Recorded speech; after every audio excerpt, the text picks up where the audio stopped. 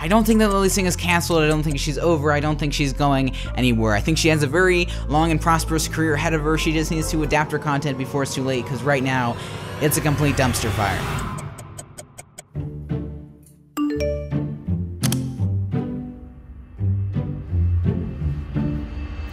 What up, everyone? It's your girl, Lilly. Oh boy, here we go again. Time for some more drama. Where in the world is Paul Groseclose today? His room! Oh, and Lilly fans, hey, remember me?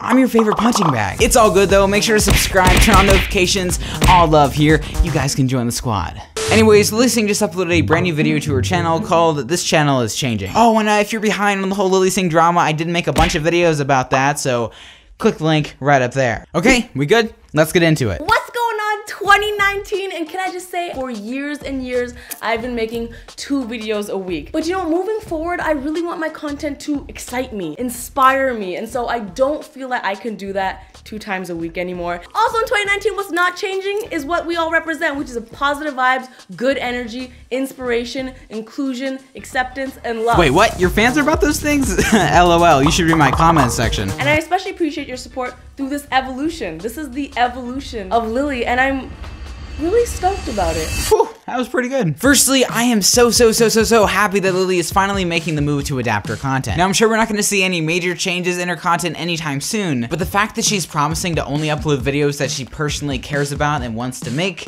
is a really good first step. And also, I do appreciate her kind of rebranding her channel under her name and not just Superwoman. I gotta be honest, it makes the whole thing feel a lot more genuine, and I'm down for that. As a creator, you gotta be constantly adapting your content. You know why? Because you evolve as a human being, and if you don't evolve your content along with you, it's gonna start to feel very disingenuous. I think that when Lilly started her channel, she really enjoyed making sketch comedy videos, and to a point, I think she still does. But Lilly has changed a lot as a person over the past 5 years, and I'm not so sure her content has kind of evolved with her. Like I've said before, I really don't dislike Lilly. Personally, I really like Lilly, and I think she's a great creator. I just think her content needs to be adjusted a little bit, because right now, her comedy is just recycled, and it feels like we're stuck in 2014. I kind of think this is a really good first step, and I'm super stoked to see what Lilly has to offer in 2019. That being said, I, Paul Groseclose, the guy that everyone hates on the internet right now, was right about Lilly Singh, and whether or not she watched my videos, she took my advice.